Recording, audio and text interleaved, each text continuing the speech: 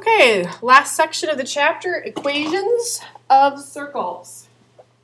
Yeah. Okay, here's your standard equation of a circle.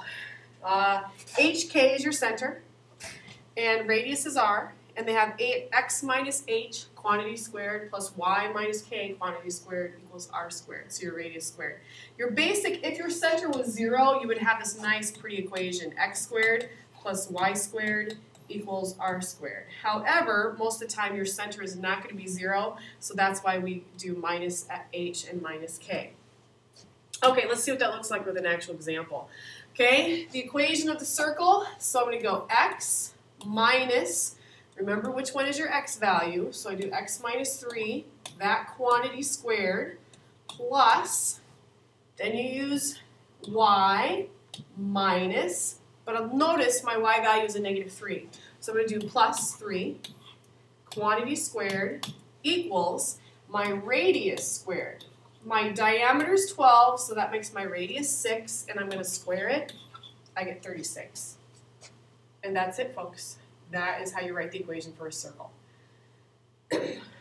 Looks scary. Doesn't look like y equals mx plus b by any means, but it's actually pretty basic once you kind of get going here. All right, here's your center. You have 0, negative 5, x and y. Your diameter is 18, which makes your radius 9. So you start in with x minus your x value, which is 0, squared, plus y minus the y value, which is negative 5. So that makes it a plus 5, quantity squared, equals the radius squared. Well, the radius is 9, so I square that, I get 81.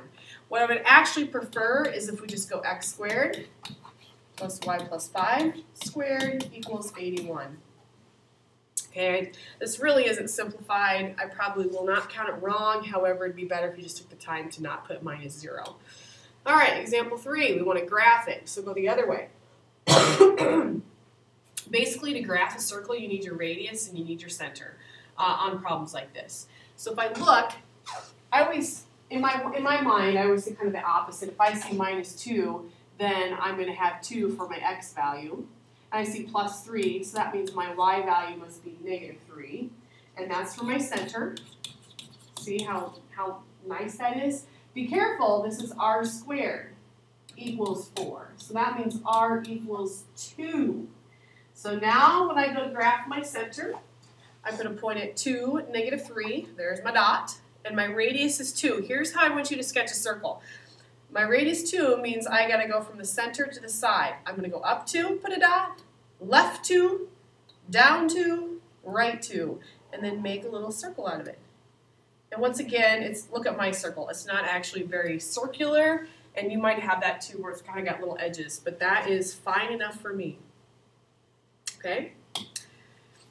Here's another problem, very similar to this. I need to find my center, I need to find my radius.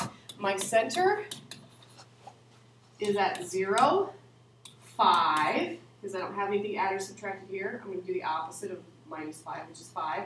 And r squared equals 25, so that means my radius is actually 5. So I put my center at 0, 5, and my radius is 5. So from this point, I'm going to go right 5, down 5, left 5. I know I'm off the graph, but you do the same thing if you went off your graph. And then sketch the circle. Okay, it's not going to be perfect, and that will be sufficient for me. Okay, then we get problems like these. A circle with a diameter of 8.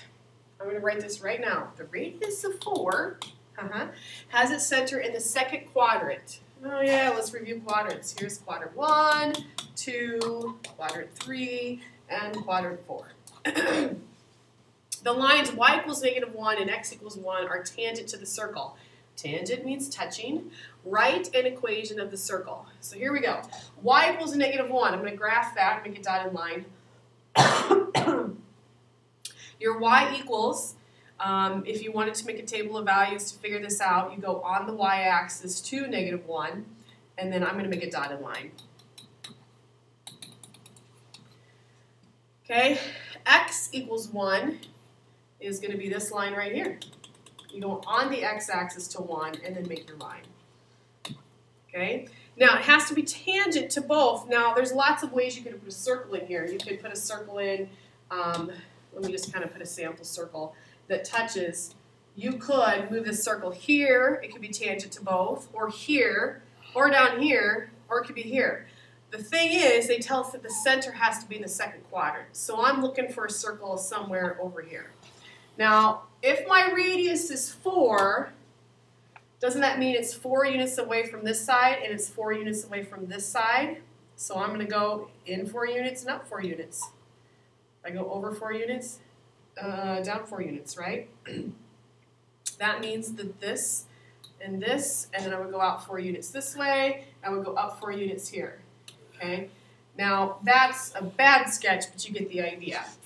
Write the equation for the circle. So my center, I'm going to write this out for just a second. The center is at -3, whoops, because here's my 0, so I go -3, +3.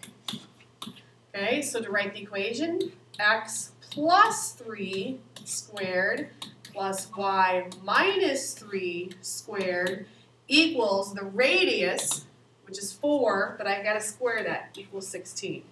So that is the equation of my circle. All right, next example. Oh, circle is misspelled. Do not email me. Do not try to get an extra credit point for that. I'm catching it right now. Circle with a center at 5, 4 has a radius with an endpoint at -3, 4. Write an equation of the circle. Okay. A circle with center 5, 4 has a radius with an endpoint at -3, 4. So I have -3, +4. Goodness. So this is my center. And the radius must be about this long. How many units is that? 1, 2, 3, 4, 5, 6, 7, 8. So once again, if I were to grab, like do a little sketch of this, I would go 8 units up, 8 units to the left, 8 units right, but I don't need to sketch it. It says write the equation. So all I need is my center, which is 5, 4, and I have a radius. What that allows me to do is figure out what the radius is. Okay, so x minus 5 squared plus y minus 4 squared equals the radius squared, which is 64. And that's it. It's a pretty bright picture.